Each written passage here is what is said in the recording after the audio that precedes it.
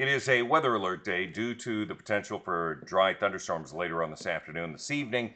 By the way, I'm Mark Peterson, the 4 News Now First Alert Weather Center. Yeah, we want you to be vigilant. Certainly, if you're in and around forested areas, the dry lightning could trigger, again, some fires. So we want you to be aware of that. We are in a fire weather warning until midnight tonight because of erratic winds, dry lightning, and that potential as we do have high fire danger. So we just want you to have a go bag ready. This unending heat is going to continue with a chance of thunderstorms later on today. And then we get into Thursday and Friday. It's still all of the heat from that high pressure dome. We will start to see it break next week, but not through the weekend.